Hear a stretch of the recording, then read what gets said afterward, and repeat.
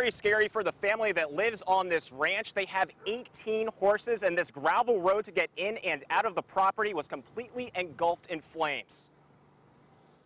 It was getting really close for comfort. Brittany Bearden and her baby watched as flames surged towards her family's ranch. We couldn't get down the front driveway. It was engulfed in flames.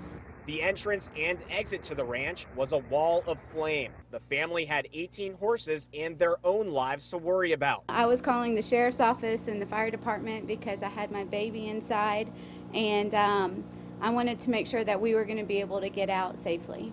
The family moved their horses from pasture to keep them away from the flames as firefighters from Martin County Fire Rescue and the Florida Division of Forestry battled the blaze, which was ignited by a lightning strike Sunday afternoon. The firefighters told the family they were going to be safe, and they kept their promise, keeping the brush fire from crossing the dirt road, stopping just yards away from a kennel of hunting hounds.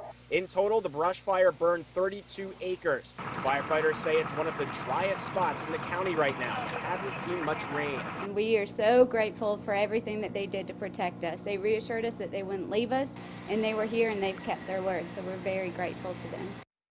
Now, the firefighters also had to deal with some brutal heat. They told me the heat index out here today, it felt 109 degrees for these firefighters dressed in full gear. Reporting live in Palm City, John Sneedus, WPBF 25 News.